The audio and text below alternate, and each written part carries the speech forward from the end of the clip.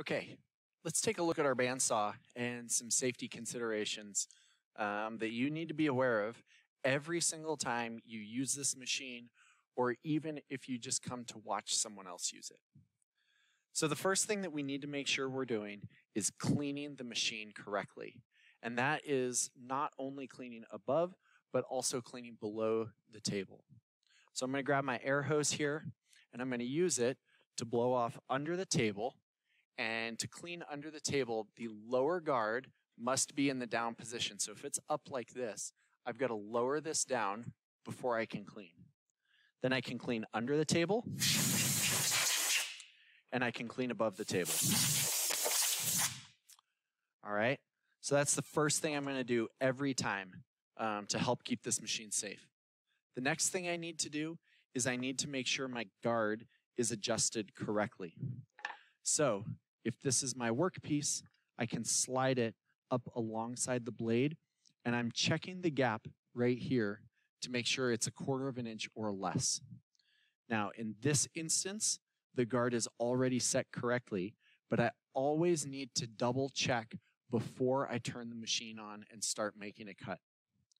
So I have double checked that this is correct. If my piece of material were much thicker or thinner than this piece, then I would need to make an adjustment to my guard. If you don't remember how to adjust the guard on this machine, you can check out the setup video. So that's the second step, is making sure your guard is set correctly. We've cleaned the machine, we've set the guard correctly. We also need to raise this lower guard up and lock it into position using the 2 thumb screws underneath. The reason for this lower guard is if the blade breaks, it prevents the blade from leaving the machine underneath the table, which could hurt you. Let's talk about where to stand when we're using this machine. When you are the operator of the machine, you are going to stand in front of the machine just like this. And my hands are going to be positioned on my workpiece off to the sides of the cut path. I'm never going to have my fingers directly in the cut path of the cut that I'm making. The reason I never want my hands in the direct cut path of the blade is that as I'm making my cut, if I slip and my hands are off to the side, they're simply going to slide past the blade and I'm not going to cut myself. However, if my fingers are in line and I slip, I run the risk of my fingers running into the teeth of the blade right here.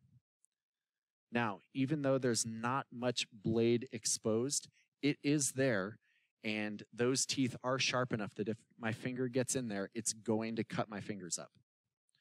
So, hands will always stay off to the sides, out of the direct path of the blade.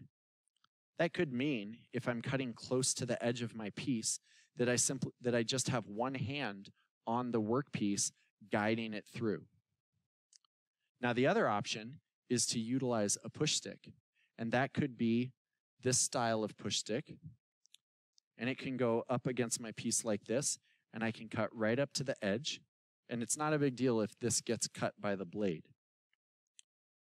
The other style of push stick that we have is this kind, and in similar fashion, I would put this on the back corner of my piece, and as I push it through, as it gets up here towards the blade, it's not a big deal. You can see this push stick has been cut up quite a bit, but this is a disposable piece of material. It's not a big deal if this gets cut. Much better for this to get cut than for your hands to get cut. Both of these push sticks hang on magnets on the front of the machine so that they are always there and available for you. Now let's talk about where to stand. I mentioned that as the operator, you are often going to be standing just directly in front of this machine, making your cuts.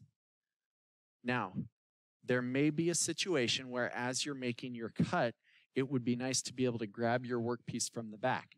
So you can either reach around and pull your workpiece through, or as the operator, you actually can come to the back side of the machine and pull your piece through to complete your cut. This is rare and it's not common, but it is a safe way to complete a cut because my hands are behind the blade. I can't possibly slip into the sharp side of the blade from here.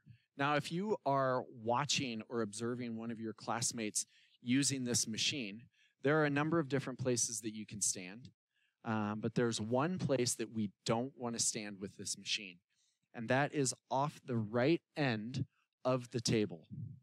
So if someone was making a cut, I would not want to stand right here on this edge. And the reason is because of the shape of these blades, if the blade were to break and leave the machine, exit the machine, the most likely place for it to leave is going to be out this end of the machine. If I'm standing here and this blade breaks and it comes shooting out the side, I don't want that to hit me. So we never stand off this right end of the machine. Great places to stand when you're watching would be behind the operator to the right or to the left, looking over their shoulders and down at the machine.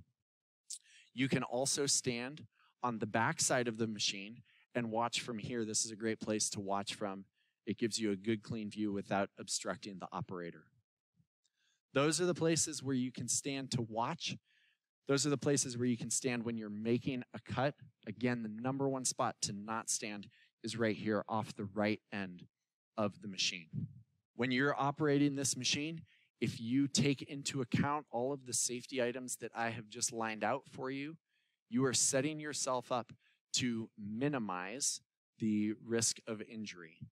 We can't eliminate it, but we can minimize it by having processes and procedures that you guys follow every single time you're at the machine.